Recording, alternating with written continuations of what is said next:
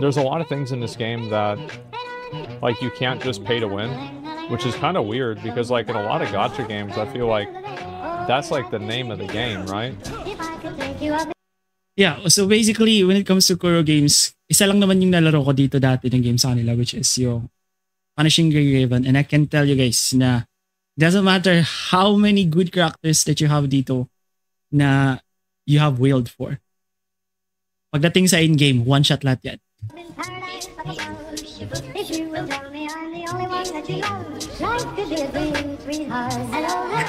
What the fuck, man?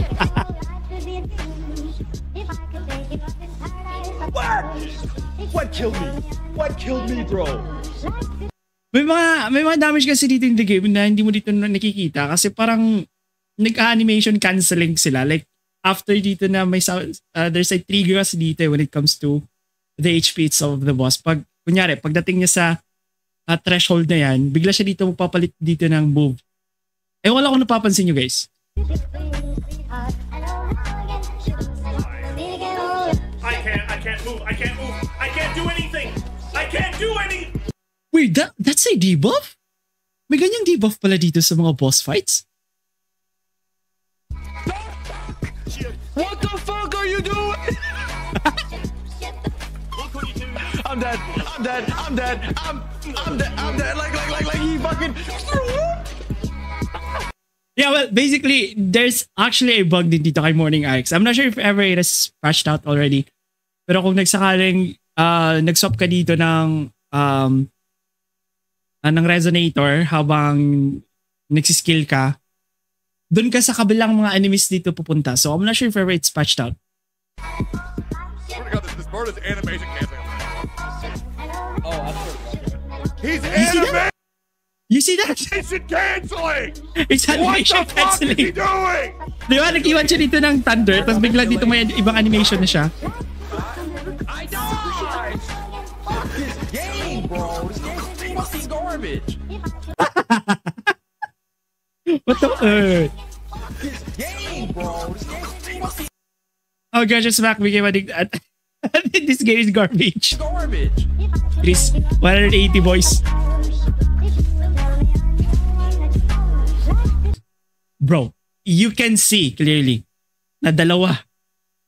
There's a ghost dito sa likod niya. We all saw that, right? He shot a laser. You saw that? He has a ghost laser beam. The fuck? I can't dodge. He fucking staggered me. Bro, this is the most cracked, difficult fight I've ever had in my life.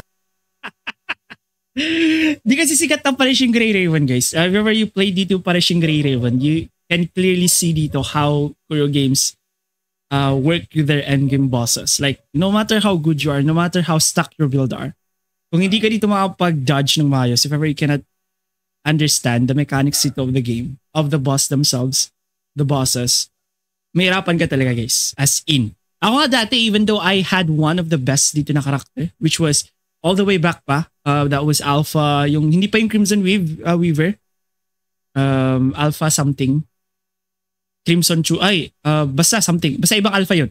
Yung pinaka-stuck dito na karakter dati, pero hirap na hirap pa rin dito sa endgame, guys. What is this shit? There's two of them. I think these bosses are harder than Elden Ring, actually. It's meant to be endgame, which is hard, to be honest. No. You're misunderstanding my point.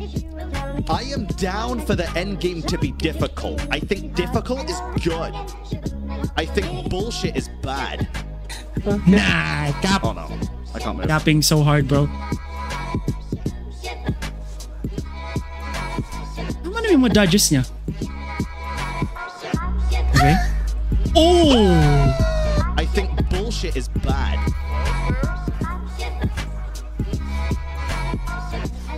Yo! Ang galing dito mag-dodge tong gagong to. Ah! I've been there, guys. I've been there.